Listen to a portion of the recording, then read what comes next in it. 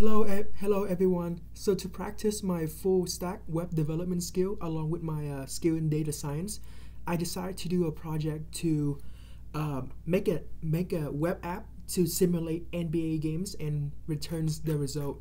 So the website is called NBA Hub and it's currently live right now at nbasimulators.com. So if you go here, and this is the site that you will see. You can click on predict. It will give you two options right here: simulate by date and simulate by matchup. So when you simulate by date, you can specify a game date for it to simulate. For example, I can choose the 1st of April here, and so it will scrape the NBA schedule for the game on that day, for the games on that date, and simulates and give you back the result. So if you click right here, yeah, the algorithms takes a while to scrape the web and returns the result. So it will usually take around like 5 seconds or something. Yeah, here's the result is back. So it will give the result panel of each game on that date, and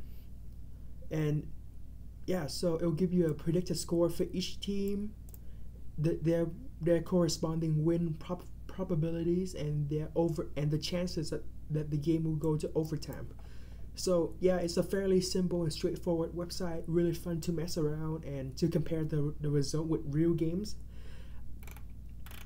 Yeah, and so as you can see, it's a list of different results for that day. Wow, there's a lot of games on this day. Yeah, so if you go back right here, there's another mode where you can simulate by matchup.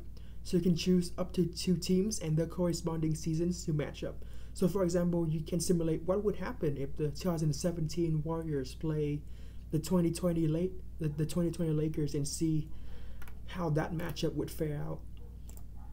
So so I specifically made the selection panel to have like a 2K feeling to it, so like an RK feeling to it. You can select the teams via the selection buttons.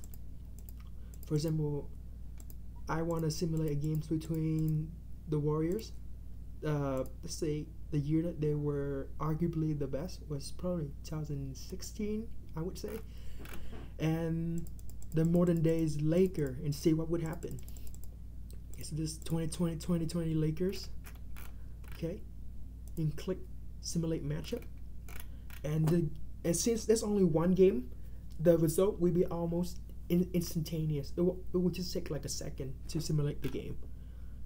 So here you go. So that's all I have for this website right now. It's fairly simple, easy to play around with, and yeah, I hope you visit the website nbasimulator.com and give it a try. Thank you so much.